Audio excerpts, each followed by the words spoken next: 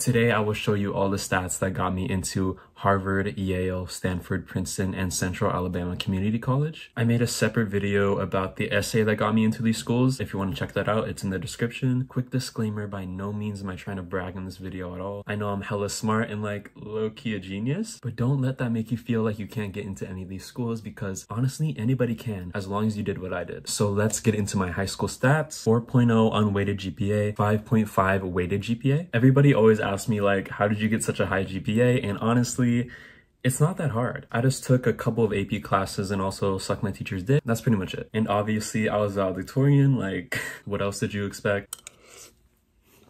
Of course, I got a 1600 on the SAT. Like, if I got anything lower, I think I would have probably like hung myself type beat. So my dad also owned the high school that I went to. People always say that gave me an advantage, but really all he did was like go into the system twice and boost my grades a little bit. So not that big of a deal. Okay, now it's time for my extracurriculars. I'm a big believer in quality over quantity. So I only did 50 extracurriculars, but I'm only going to show you guys the ones that I think helped me out a lot. So firstly, I was in the Rich People Club, which is basically a club for people with a lot of fucking money. So like, it's pretty self-explanatory. Also, low-key cured cancer here and there. Ooh, and this is an underrated one that I recommend to everybody. Helped develop the COVID vaccine. Received a PhD at age 10. Also really underrated one. And then finally, I volunteered at a homeless shelter. I kind of hated doing this one because I just don't give a fuck about homeless people. So yeah, those are the big extracurriculars that I feel like got me into Harvard. Obviously, some of these are going to be a little bit more difficult than the other ones, like volunteering at a homeless shelter. But all in all, I feel like these are pretty laid back and realistic. Finally, we can talk about the awards that I got throughout high school. I only got a few awards during my high school career, but obviously honor roll every year, not that hard. Captain of every sports team. I got the Daddy's Money Award, which is basically when you receive funding from your father so that you can like do things. And then I got Time Person of the Year in 2005, which was the year I was born. Here's a picture of the cover. Following that, I got the Smartest Person in the Fucking World Award, most likely to become the next Albert Einstein. And then finally, the Rich as Fuck Award, which I feel like everybody gets nowadays.